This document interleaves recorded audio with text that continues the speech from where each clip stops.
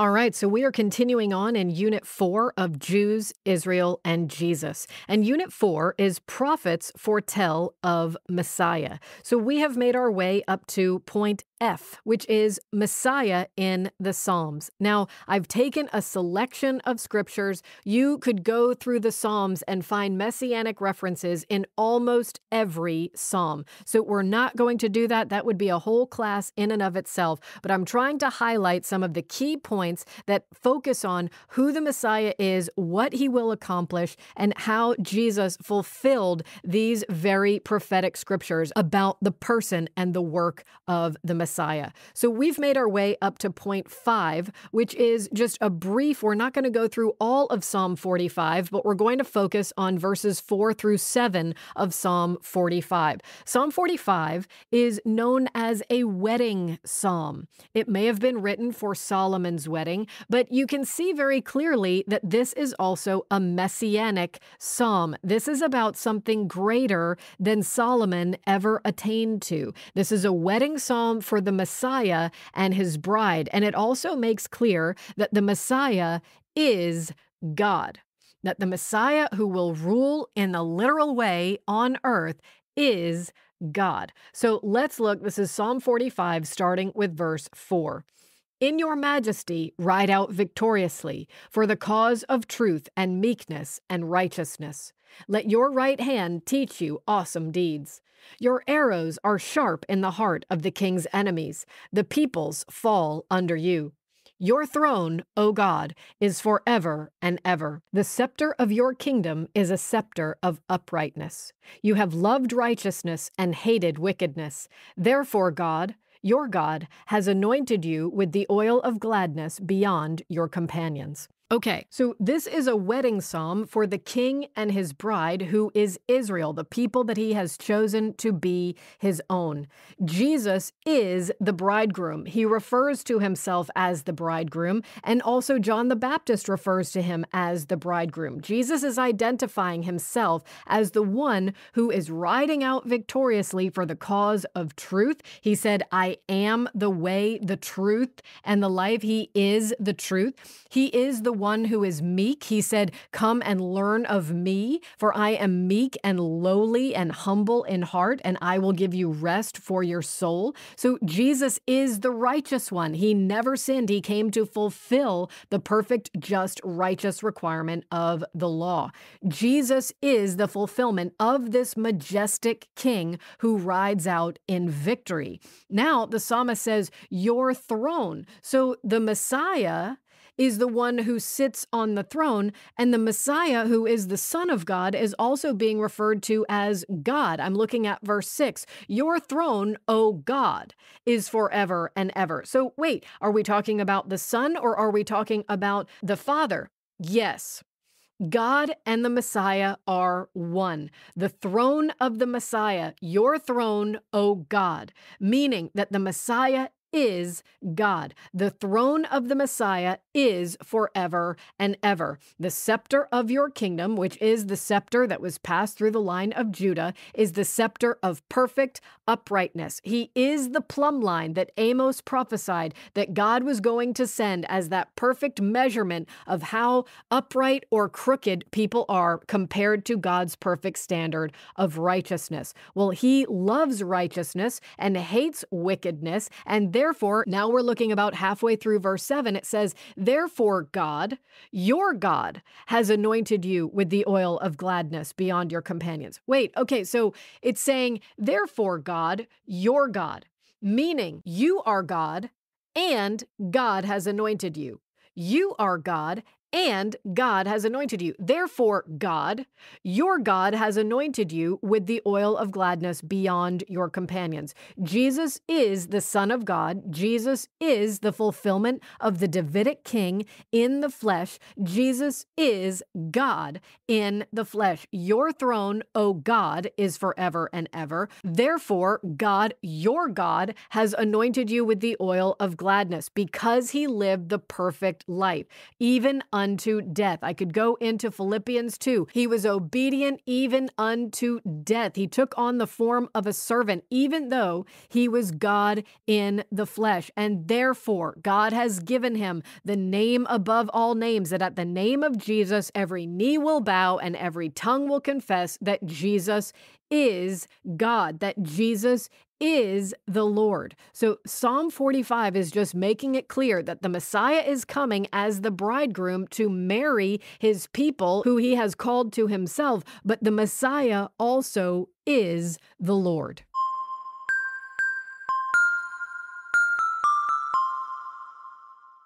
All right, so we're going to move into Psalm 89. Psalm 89 is an affirmation of the Davidic covenant. The one whom God would exalt over all peoples in all the earth was going to come through the seed of David. And Psalm 89 affirms that. Psalm 89 was not written by David. It was written after the days of David. And even in Psalm 89, the people are questioning because the psalm goes on to describe that things are challenging and difficult. And they're saying, wait a second, God, where are you? I thought you made a promise to us that your exalted one was coming to rule and reign in the earth. And so Psalm 89 is an affirmation of the covenant that God has with David, that there is one who is coming, that God will raise up, and that will be the Messiah, the chosen one, who will fulfill the purpose of God for his people and for all the nations of the earth. So again, we're just going to take an excerpt from Psalm 89.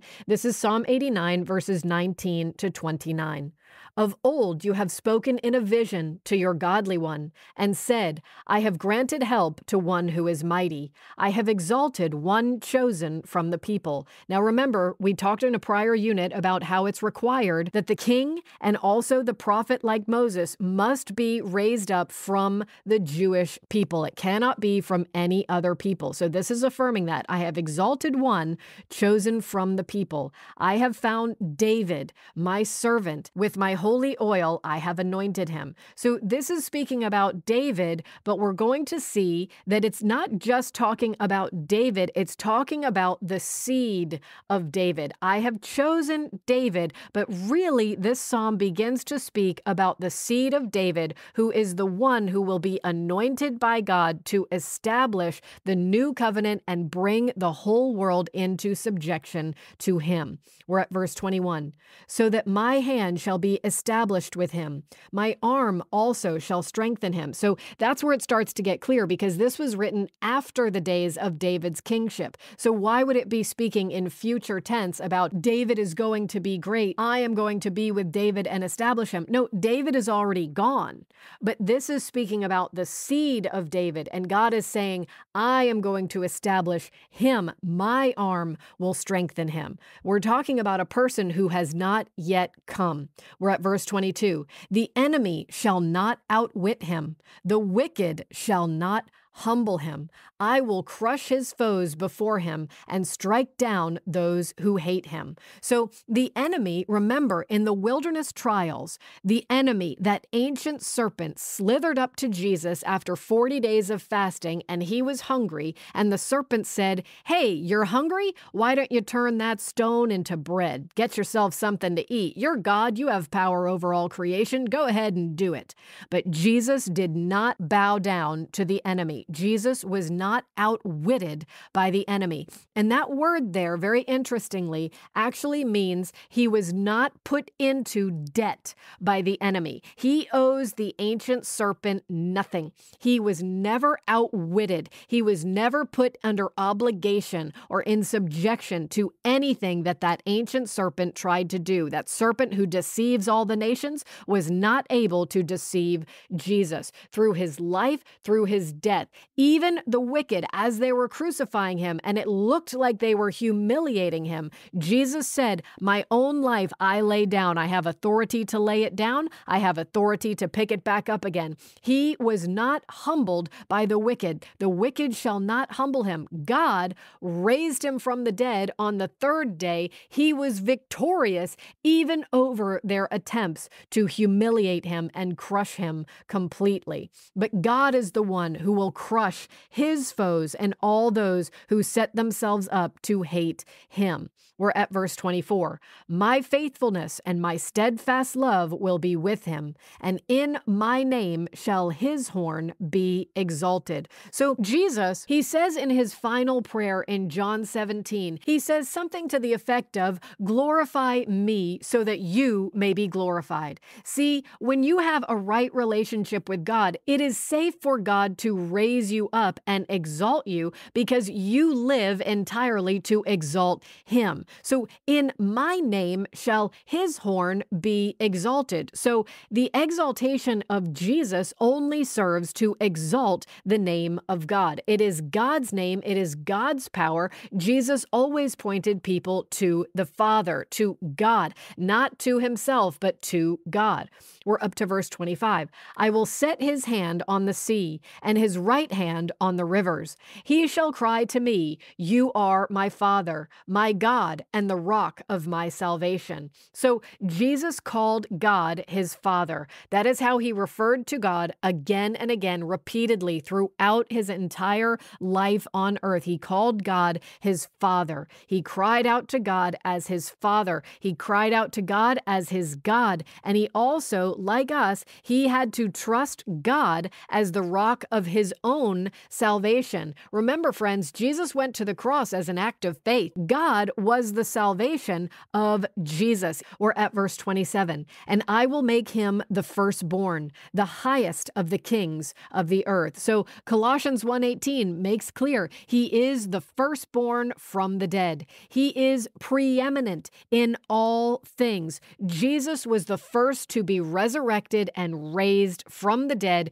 to eternal life. Yes, there are other people in the Old Testament that died and were raised back to new life, but eventually they died again. But Jesus, he is the firstborn from the dead. He is the highest above all kings of the earth. We're at verse 28. My steadfast love, I will keep him forever, and my covenant will stand firm for him. I will establish his offspring forever, and his throne as the days of the heavens. So there it is. The offspring of David would have the eternal kingdom, and those who believe in him, his seed, those who are his followers, those who believe in him, his offspring will be preserved forever. They will have eternal life. His throne will be as the days of the heavens. There will be no end. When God says forever, he means forever. Jesus came and established the new covenant. This is saying, I will make my covenant and it will stand firm with him.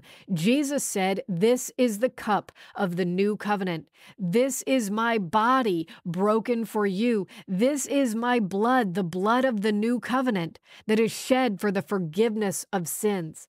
The new covenant is the covenant that Jesus Christ has attained for us. He is king over all the earth, and through his sacrifice, he poured out his blood and his body was broken so that we who believe in him can have access to God, forgiveness of sins in his name through his blood, and can live with him forever. He is the firstborn from the dead, and at the resurrection, he will have many brothers and sisters who are also born again from the dead, to the praise of his glorious grace. Hallelujah.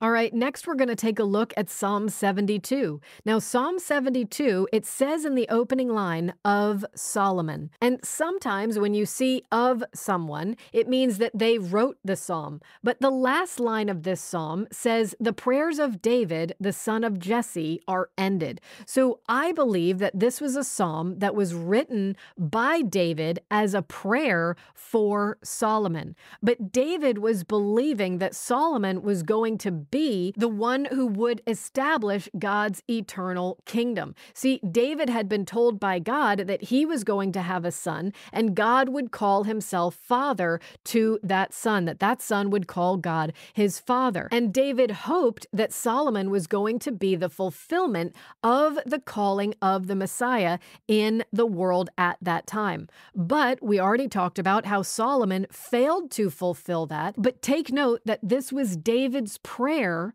for his son based on his understanding of what the work of the Messiah entailed. And also it goes into not just on this earth, the work of the Messiah, but the time that will come when the Messiah will rule and reign with perfect righteousness and justice over all the nations, and also the abounding fruitfulness and prosperity that will be when Messiah rules in the earth. So let's read through Psalm 72, starting with verse 1 of Solomon. This is David's prayer for Solomon. Give the king your justice, O God, and your righteousness to the royal son.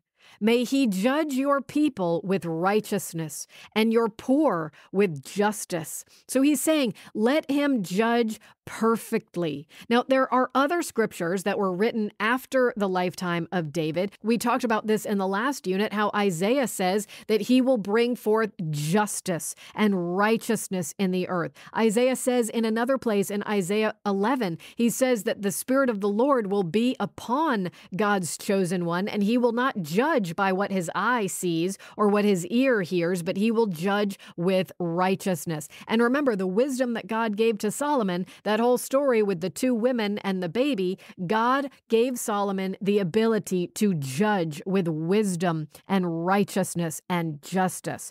But he also goes on, we're at verse 3, let the mountains bear prosperity for the people and the hills in righteousness. So remember, what did we say? God's plan for his people was, if you obey me, if you are righteous before me, then I can pour my blessing and prosperity out on you. Abounding blessing that you can't even contain all of the blessing that I will give to you. So David is praying, let this be. And David is seeing that this is the work of the Messiah, the chosen one, who is going to bring all of the earth back into right relationship with God so that all of creation can abound with prosperity for the people as God pours out his love and blessing upon them. We're at verse 4. May he defend the cause of the poor of the people, give deliverance to the children of the needy, and crush the oppressor. So that's more about the justice and righteousness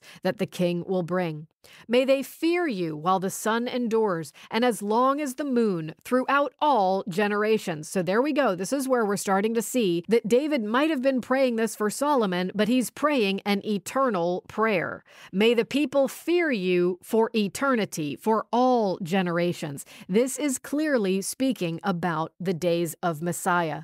May he be like rain that falls on mown grass, like showers that water the earth. In his days may the righteous flourish and peace abound till the moon be no more. May he have dominion from sea to sea and from the river to the ends of the earth. Do you see that? The rule of the Messiah is for the purpose of establishing the rule of God to the ends of the earth. God's original purpose to bless all nations will come to fruition when the Messiah has dominion over all the ends of the earth. We're at verse 9. May desert tribes bow down before him and his enemies lick the dust. May the kings of Tarshish and the coastlands render him tribute. May the kings of Sheba and Seba bring gifts. May all kings fall down before him. All nations serve him. So there it is, very clear. The Messiah, all the nations will bring tribute to him. The kings and all the peoples will serve him. We're at verse 12. For he delivers the needy when he calls, the poor and him who has no helper. He has pity on the weak and the needy, and saves the lives of the needy. From oppression and violence he redeems their life, and precious is their blood in his sight. So this just describes so beautifully the ministry of Jesus when he was here the first time. Yes, he is coming again to bring judgment and justice and vengeance upon all those who have not obeyed him, or upon all those who have oppressed the needy and abused them. But to him, their blood is precious in his sight. Jesus went to the outcast. He went to the needy. He upheld the widow's cause. He laid down his life for the needy. And friends, that includes you and me. We are the needy. We cannot redeem ourselves. else. I don't know what kind of condition you were in before Jesus got a hold of you, but you needed him. Whether you knew it or not, you needed him. You are the weak. You are the needy if you do not have Jesus. But he laid down his life for those who had no helper. He is the helper because our lives are precious in his sight. We're at verse 15. Long may he live. May gold of Sheba be given to him. May prayer be made for him continually and blessings invoked for him all the day. May there be abundance of grain in the land. On the tops of the mountains may it wave. May its fruit be like Lebanon, and may people blossom in the cities like the grass of the field. So it's talking again about the abundance. Imagine creation the way God created it. Even as beautiful as creation is right now today, this is a fallen creation that has been groaning and groaning for thousands of years because this is a far cry from the beauty and the abundance that God originally designed the world and the earth to bring forth. The earth was cursed. The ground was cursed because of the sin of man, and the perpetual sins of man has brought more and more curse upon the earth. The earth is groaning, longing for its day of redemption. But imagine that day of redemption. Imagine the blessing of God. Imagine what creation was like before it was cursed. How beautiful, how abundant, how it will multiply after its kind without end. David is seeing that the work of the Messiah will bring that kind of abundance, and that the people will flourish and blossom. The people will be blessed. The people will be like the grass of the field, reaching up and basking in the blessing of God. We're up to verse 17. May his name endure forever. Again, eternal name. His fame continue as long as the sun. May people be blessed in him. All nations call him blessed. So there it is. Abraham, in you, and David, in you. In your seed, all the nations will be blessed. David is repeating that. May people be blessed in him. All nations call him blessed. We're at verse 18. Blessed be the Lord, the God of Israel, who alone does wondrous things. Blessed be his glorious name forever. May the whole earth be filled with his glory. Amen and amen. And then again it says the prayers of David, the son of Jesse, are ended. So this was David's prayer for Solomon, but also for the Messiah, the seed of his that he knew was coming in fulfillment of the promise of God that would restore all the nations to right relationship with him, and that God would pour out his righteousness, his blessing, and his abundance on all the nations. So this is a picture also of the world to come and what we will experience after judgment has been brought upon this world and all enemies of God. Jesus will usher in the world to come, and it will look like Psalm 72.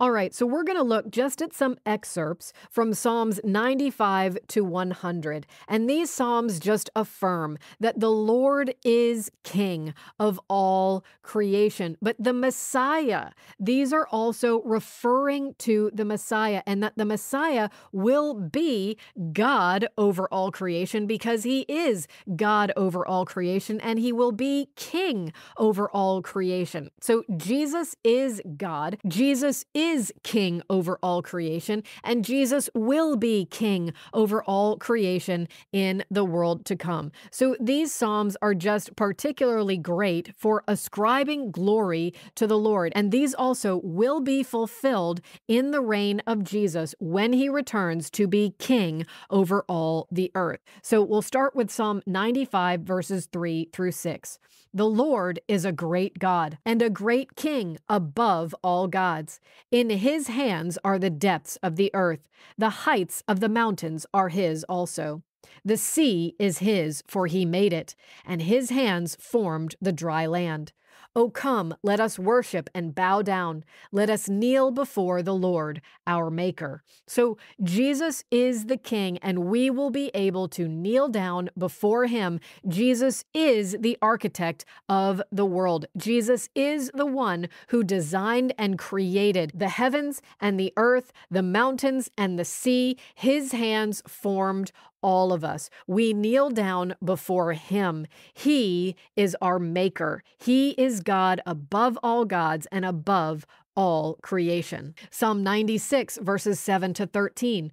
Ascribe to the Lord, O families of the peoples. Ascribe to the Lord glory and strength. Ascribe to the Lord the glory due his name. Bring an offering and come into his courts. Worship the Lord in the splendor of his holiness. Tremble before him, all the earth. Say among the nations, the Lord reigns. Yes, the world is established. It shall never be moved. He will judge the peoples with equity. So again, we're saying all the nations of the earth will worship the Lord. He is the one who deserves all praise. Why? Because he established the world. He is the creator. He is the maker of all things, including you and me. So all the earth and everyone in every nation should be saying, the Lord reigns. The God of Israel reigns. We're at verse 11. Let the heavens be glad and let the earth rejoice. Let the sea roar and all that fills it.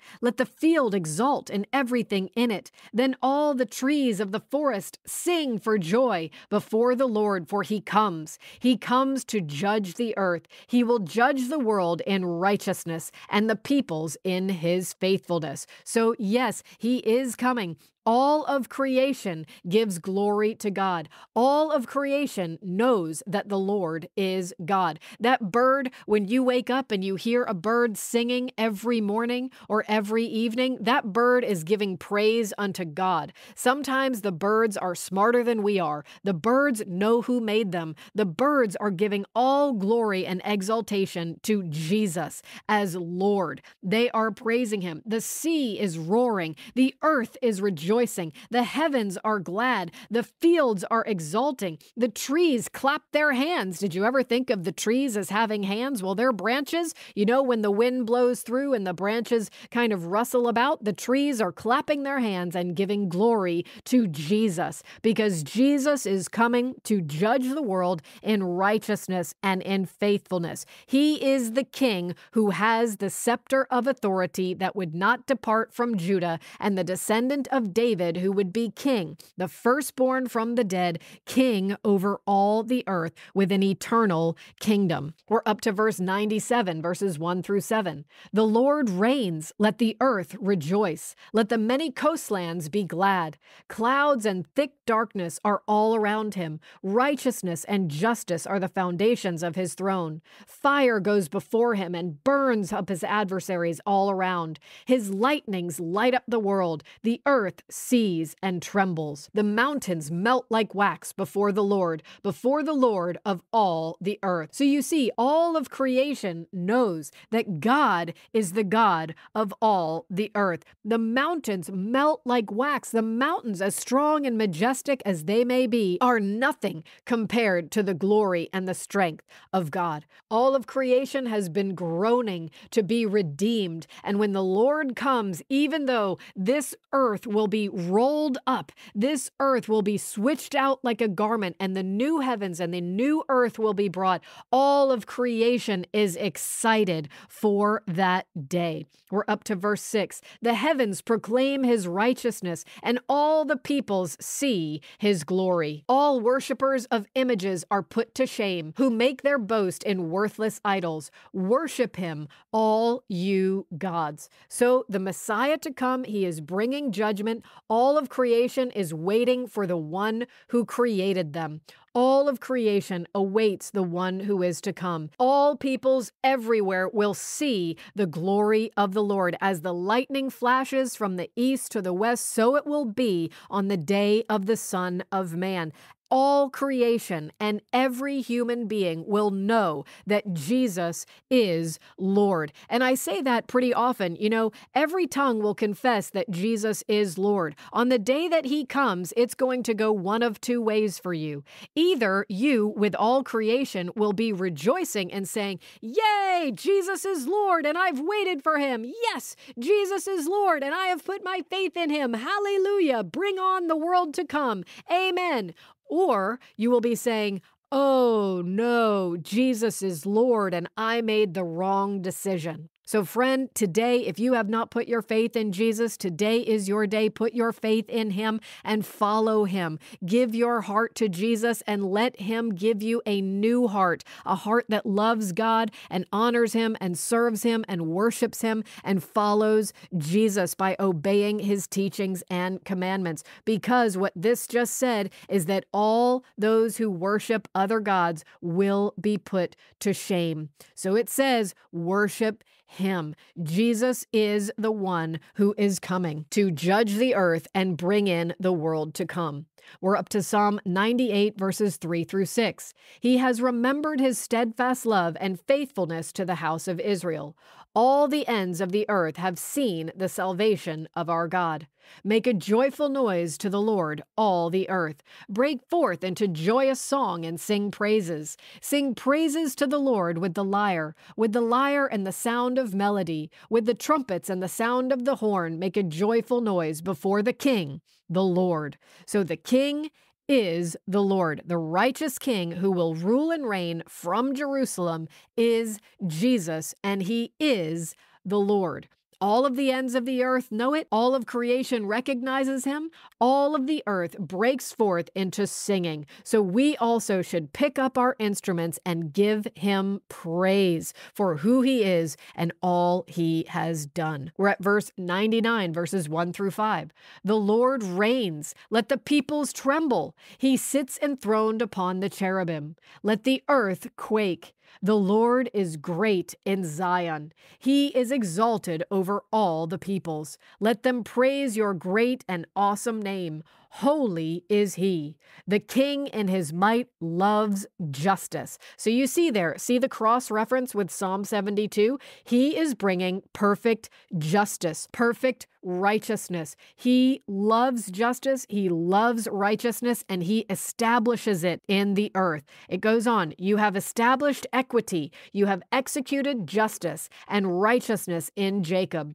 Exalt the Lord our God. Worship at his footstool. Holy is he. So again, this is calling all people. What is the message of the proclamation of the gospel? Repent, for the kingdom of heaven is at hand. The Lord reigns. Let the peoples tremble. Tremble before him. He is exalted. Jesus is king. Jesus is king. He loves justice, and your blood, your life is precious in his sight. He laid down his life for you, and now God has exalted him to the right hand of the Father with all authority to rule and reign over all the earth. Let us tremble before him and worship at his footstool because he is holy. Hallelujah. And then lastly, Psalm 100, verse 3. Know that the Lord, he is God. It is he who made us, and we are his. We are his people, the sheep of his pasture. Now that also is the psalm where it says, enter his gates with thanksgiving and his courts with praise. But this is just highlighting that the Lord, he is God. He is the one who made us. We are his people. We give all praise and glory and honor to him. Jesus is the fulfillment of every messianic psalm, and he also will be the fulfillment of every song of praise from all creation and all who truly worship the God of Israel, the one who created all things, the seed of Abraham, Isaac, Jacob, David, who will rule the earth with an eternal kingdom forever and ever.